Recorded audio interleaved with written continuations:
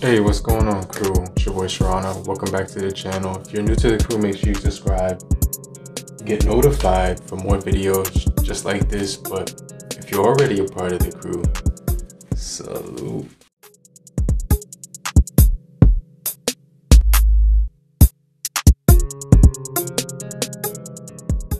So today we're going to take a look at the almost 2-year-old iPad, the 7th gen, and talk about this device, 10 reasons to consider picking this device up. We're going to talk about a lot of features about this tablet. This isn't just a normal tablet. It kind of changes the question from what can it do to what can it do, because this device actually still has a lot of power to it. A lot of different things I could do with this thing. It's still got the A10 Fusion chip, the latest software on Apple as well, which is pretty crazy. It's still really zippy, no lag on this thing. As far as graphics, really solid for gaming. But we're gonna get into it right now. We're gonna talk about this thing. It has a 10.2-inch display, and it's really solid. It has a fingerprint sensor right here at the bottom, which is like a touch button, home touch button. So it's really solid. You can get to your features on your home screen right here. We also do have long touch, and we do have access to getting more widgets and things of that nature. The value that you're going to be getting with this device. Now, I do use this thing a lot, and mainly when I'm in the house, I use it on this keyboard. This thing literally has a mouse and a keyboard option on it. So now that I'm in, I could literally use the mouse, get to YouTube right here. Okay, I'm in there. Watch some see Butler videos right here, or I could scroll right here. If I want to search, I could search, or I could go down right there to my recents. Let's get out there and help people customize and save. So this is the other thing, is that this thing has really good speakers, really good speaker quality on here. So not only that, the touch responsiveness to this is really super high quality.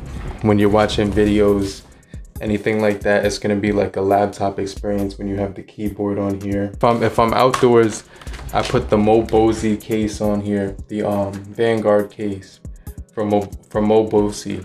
But this one is like an armored case. It's durable, and it's got that polycarbonate shell on it. So this is a solid device, like I said before. Has really bright colors, really good color accuracy. The oleophobic coating on the top of the front panel. And as far as the display, we're getting a full HD display on this guy, as you can see right here.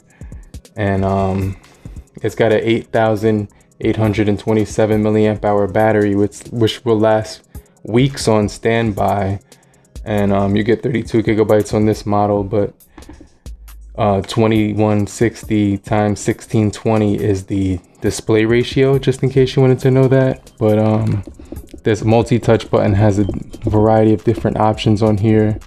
Also, not only are the updates good on here and the performance, you can get pretty much all your apps through Apple Market and everything like that. And if you want to game on this device, it's going to run really good on PUBG. This thing has a solid metal design on it all around. The body of here is like a full metal design. So a lot of people, you know what I'm saying, who use tablets are really going to appreciate that, especially with the speakers that you're getting on the bottom of here are really loud, and they sound really good, you know what I mean? So I definitely like them. But everywhere else it's gonna be like at least 370 or something like that. But you could put this thing on HDR with ultra frame rates on here, so you can see that's pretty crazy. They get really clear, and that they just have some really good quality to them. You can see right here the graphics look super quick.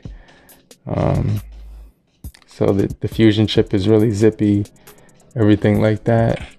You can get to everything that you want to do.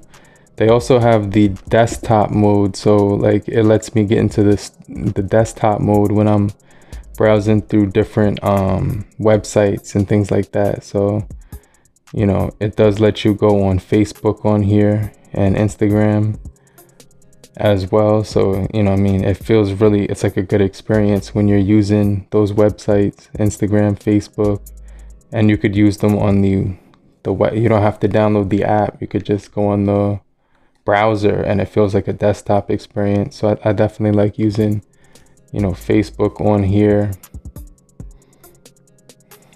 just like that. So you can see, you don't have to necessarily download the apps. You could just use the Safari, which is really cool. So all your stories come up and everything like that. You could use it in this mode or this mode, which is the vertical mode. It gets a little bit warm right about here when you're gaming, but that's not really an issue.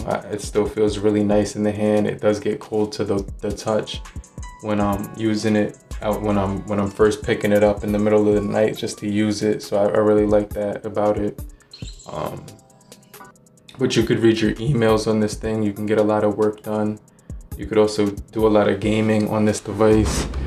Like I said, social media works really easy on this thing as well. If you want to get to your social media, you can see Instagram has the cutout right there. It's like a rectangle. So just keep that in mind. But everything just seems to look really nice on here. And like I said, the speakers on here are really good. Let me just go to something with some sound to it.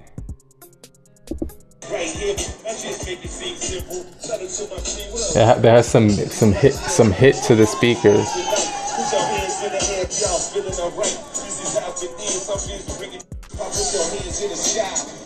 So you also do get a 8 megapixel rear camera and a 60. I think it's a 12 megapixel on the front, if I'm not mistaken. It's you know what I'm saying, 8 on the rear for sure, and then 12 on the front. So that's definitely, so you could do like FaceTime on here as well. You know what I'm saying? If you have like a phone, you can connect to it as well and use the ecosystem that Apple has. But you know what I mean? I just tend to use this by itself without anything connected to it. I might put AirPods to it. But it's just a really solid piece of hardware right now. But let me know what you guys think about this thing. Would you use the iPad 2019 right now? I definitely like watching like Netflix on here. You know, YouTube, things of that nature. You know, anything that you want, you can watch on here. You know, they got Black Lightning, one of my favorite shows. You can see just picks up right where you left off. Previously on Black Lightning. The Markovians want to capture or kill as many metas as possible. This occupation won't end until I stabilize the meta gene itself. And once she does, we will acquire that information. And it has that picture-in-picture mode for the Netflix. The YouTube doesn't have it yet. Like if I'm in YouTube, you could do that, but only in the Safari. You have to be on the YouTube in the Safari for that to happen.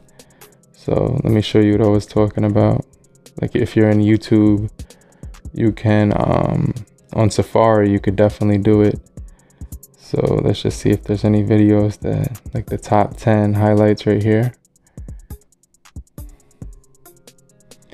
So I guess if you're watching a video right now and you press play. These days, there is a lot to balance.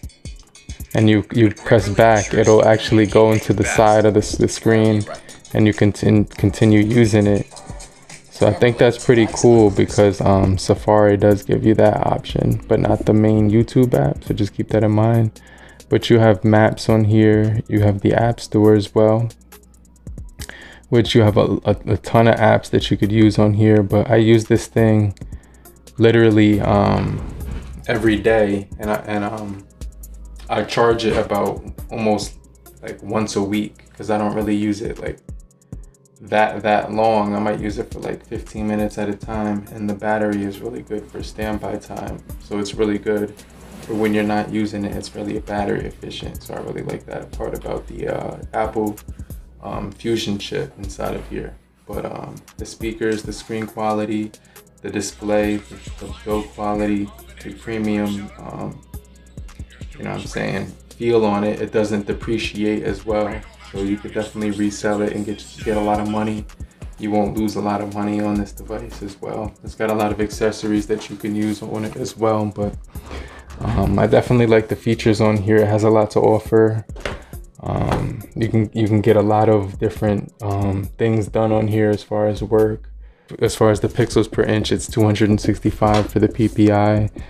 That home touch button as well is really nice. You don't have to use like Face ID or anything like that. But let me know what you guys think about the Apple iPad 2019 LCD IPS display on this guy. Gold, silver, gray are the color options, and it's about almost 2 years in with this device being released. So I've had it for about a year now. So I think it's still a really solid option right now. So let me know what you guys think down below. But if you found this video helpful in any way possible, hit the like button, show your support and appreciation. And I'm gonna get right back with you, but I'm gonna see you in the comment section down below. So I'll see you there right now. But make sure you hit one of the videos on the left or the right hand side of the screen. But I'm gonna check you guys later. So I'll get right back with you. Peace.